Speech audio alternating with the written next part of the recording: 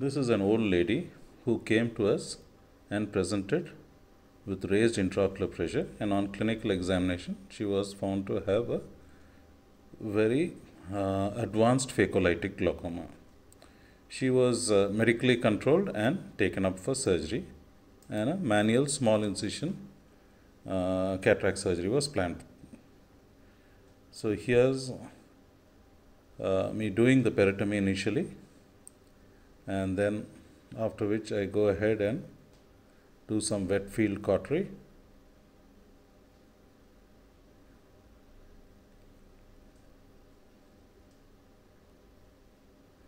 Then taking number 15 Bart Parker knife, I fashion my initial frown incision. I'm using my limbs as a fixation point. There is no bridal suture. I then take my crescent blade and sweeping across the wound, I fashion the corneoscleral tunnel, including the scleral pockets. Expect bleeding in this case.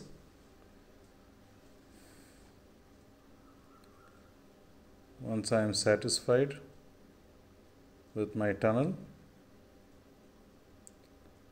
I go ahead and make my side port incision and enter the chamber with my keratome. I am not extending at this point. Then with the hydrodissection cannula, I go ahead and wash off all the liquid cortex and the exudates from the anterior chamber and place an air bubble within the anterior chamber, under which I place trypan glue to stain the capsule. I now express both the air bubble as well as the trypan glue with 2% HPMC.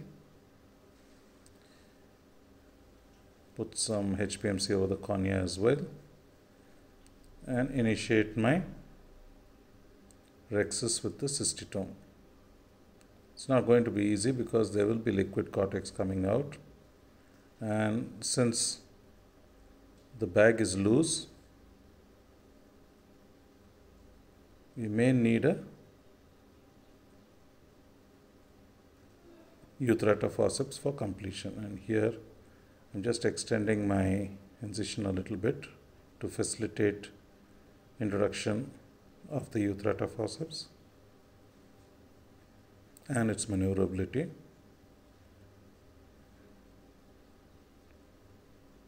And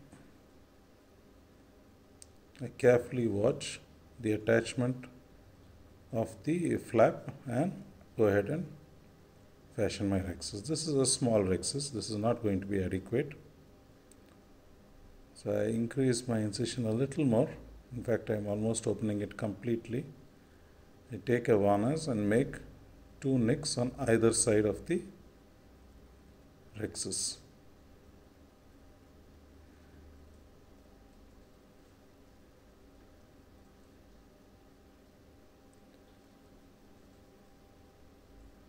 And you can see both the necks.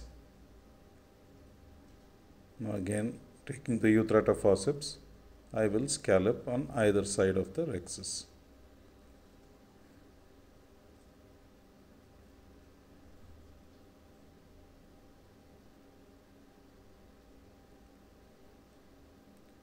Once done, this is more than adequate.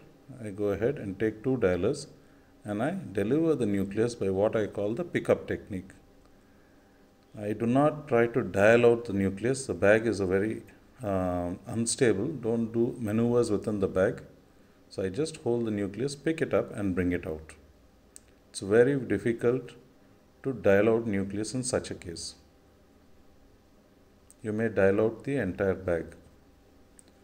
So once done, I aspirate whatever little liquid cortex is left, put in my HPMC, and always in such cases I will put in my rigid IOL in the sulcus.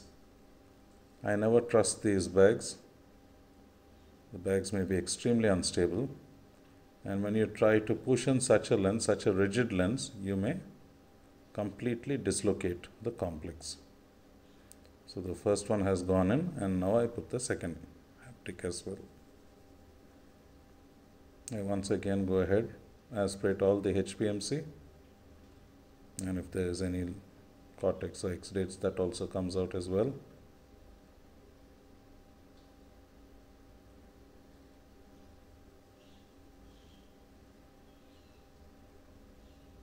I hydrate my wounds.